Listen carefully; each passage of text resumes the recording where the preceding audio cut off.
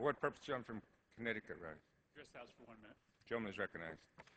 Thank you, Mr. Speaker. More than 52,000 miles in 4 weeks. That's what 10,000 steps or 5 miles every single day is.